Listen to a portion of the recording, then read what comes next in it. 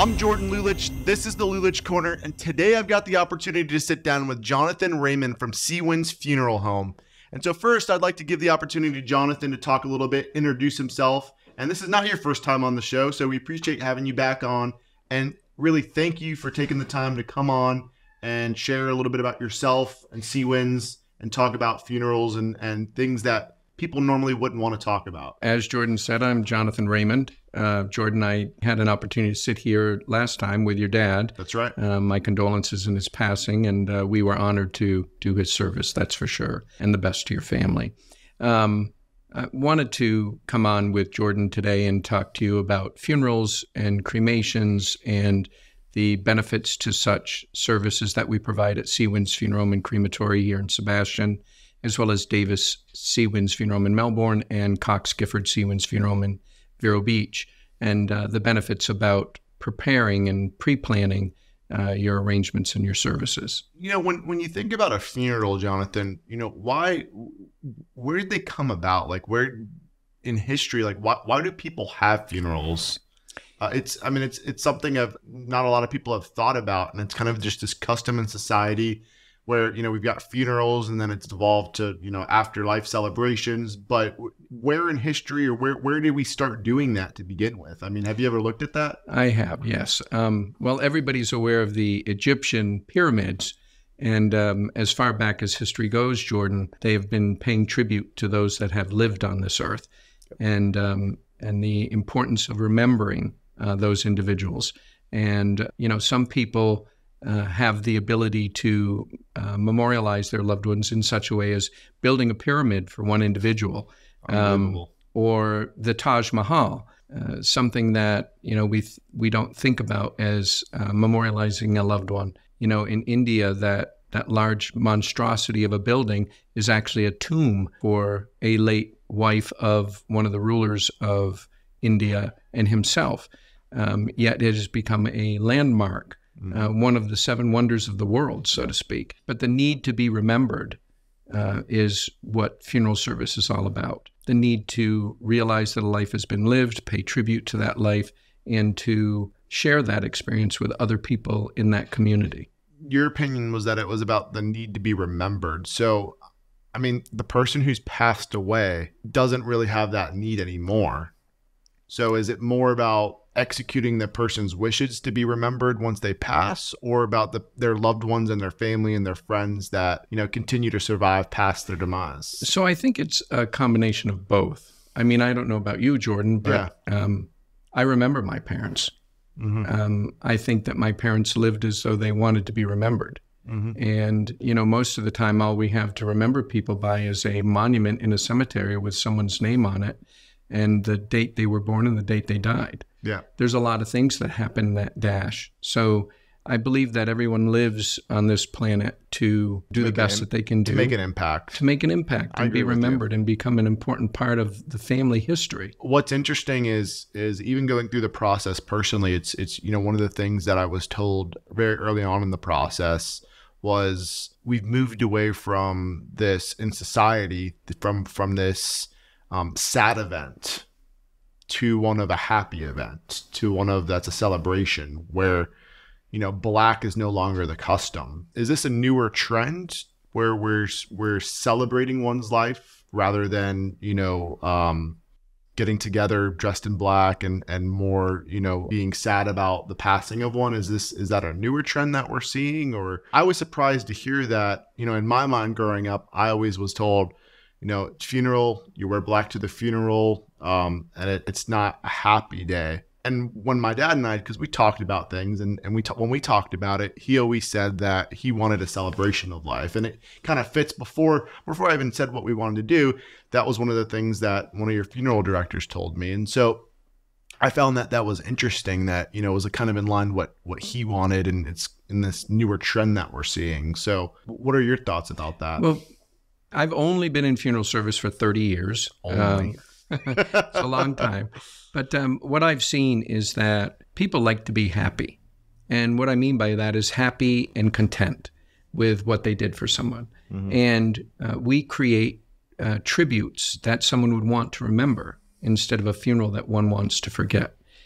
Funerals should not mean the end of something. It should mean the beginning of something for someone that has passed, and also an opportunity for that individual or that individual's family to remember them in a positive light.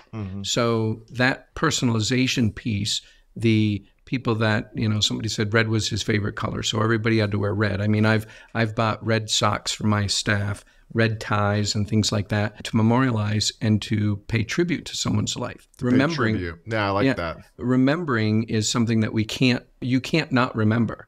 Yeah, you right? can't intentionally forget. You can't intentionally forget. You can put it down in your mind. Suppress it. Yeah. Right. You can suppress that pain. But, we're not saying that in the funeral service industry, we're not saying that every funeral should be fun and happy and bright. And, it all depends on the circumstances of each individual funeral. But it's easier to remember something in a positive light. Yeah. So the thought of happy, maybe use the word positive, right? It makes a big difference in someone's existence, continued existence. Right. So when your father passed, you feel comfort, as I do when my mom passed, that we did what we needed to do. We paid tribute to a life that was lived, and we remember that in a positive light instead of a negative light. Right. So I believe that everybody with the grayness or the overcast conditions of our society and our world sometimes can become a daunting task to be a positive person. So the loss of a loved one should not be one of those things. The loss of a loved one with preparation in that planning process to understand. I remember your dad said, I'd like to have a marching band and a New Orleans style band and celebrate my life. Yeah. And I think that it's easier for you to remember that thought than it is for you to remember we didn't do anything and we didn't pay tribute and why didn't we do this? You only get one chance to do something in a light that's positive, and instead of one that could be overshadowed with a negative connotation of death being the end of something. Some of the people listening here, they might not have the experience to go through passing of a loved one recently. It might have been some time since they've gone through one. And one of the things I was just speaking with a client about last week was, there's visitation, there's an actual service, and then in some cases, then there's also some type of afterlife celebration or some type of gathering of, people afterward. And I know it's very subjective and it's very personal, but what trends do you see as far as these events, and specifically the level of reception and the how public these events are, I guess. Right. It's, you receive an invitation, right?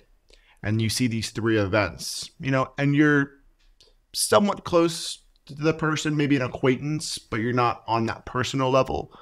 So is proper protocol to go to all of these events or to go to one event, or, I guess a little bit more insight on what's the norm and kind of what trends do you see? Because I know it's very personal and it's very, it could be very different from family to family. It is.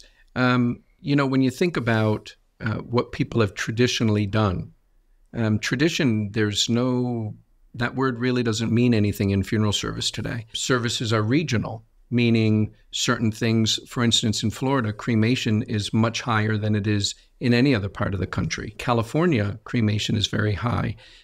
Death is very inconvenient for people that are living. It's, you don't have time to plan most of the time. Yep. It happens out of the blue. Even if someone is ill and is expected to pass, it's never acceptable at that point in time.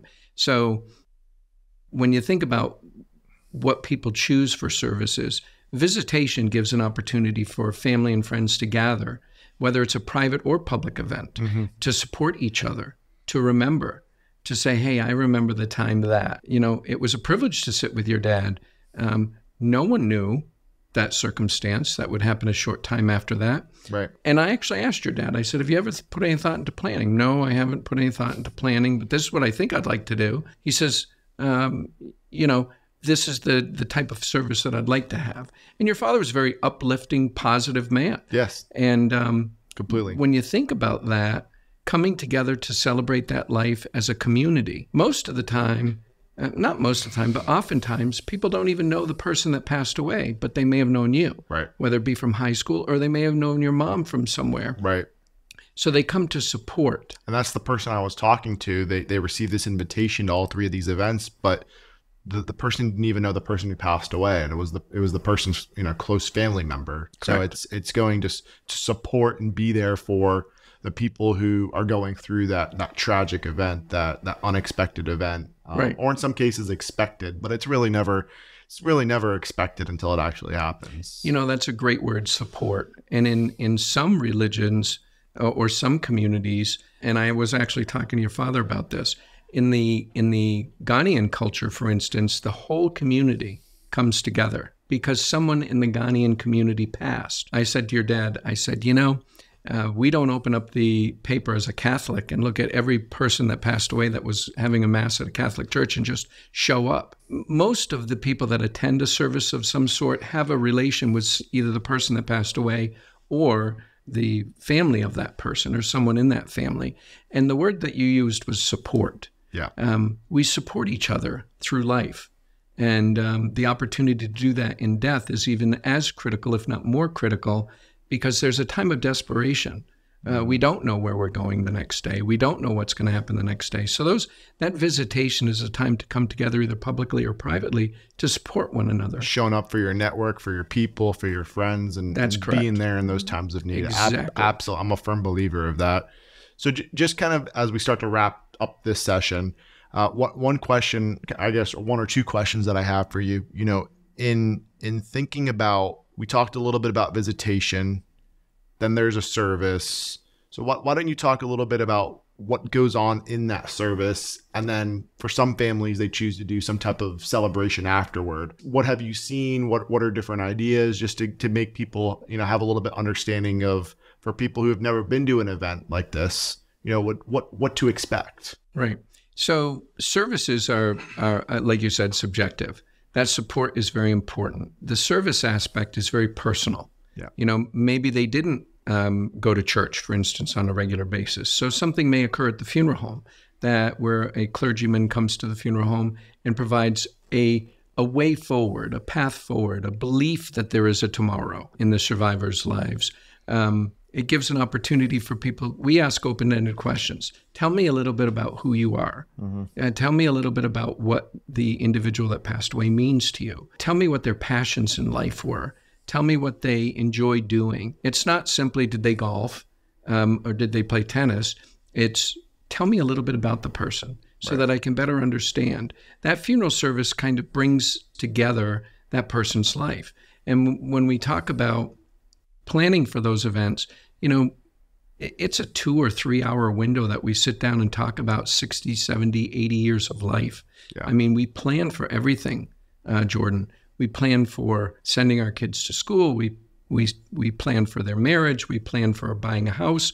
We plan for a lot of different things. Mm-hmm. With death, and it's it's right there on top. Yeah. We have to do something. What are we going to do? And, for going through the process, and I've been to many services, but every time I attend a service, I always leave with closure. Closure that I've witnessed in the family that's going through that tragic event that maybe I don't know the person who passed, or closure for myself, but it's not that the road's going to get any easier moving forward, but it's closure that, okay, we're going to go back to our daily routine. And we can work to start healing those wounds and, continue supporting each other, as we continue go about this life. Mm-hmm. And so as someone who's attended quite a few services, it's closure for the people that attend the event. It's closure for the family who puts it on.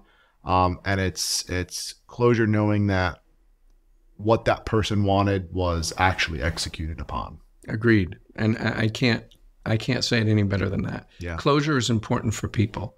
Regardless of what it is, the task that is set in front of you, closure of an event, mm-hmm. like you said, it's important for people to know that support, the participation, the remembrance and the paying of tribute. And when you said, some people even have an event after the funeral, right? A reception to get together, to continue to commemorate that life. Like I said, it's a period of 3 days, usually total. And it's hard in 3 days to just say, okay, now it's over and let's go back. It would be like having a wedding without a reception. Yeah. Right? So all these major events in someone's life or in your life or in mine deserve to be recognized and deserve to be acknowledged. And processed. Yeah. And that's how you do it, step by step. Yeah. And feel the pain and shed the tears and support each other through those events. Well, Jonathan, appreciate you coming on. That's all we have time for today. I'm Jordan Lulich with the Lulich Corner, and we'll see you next time.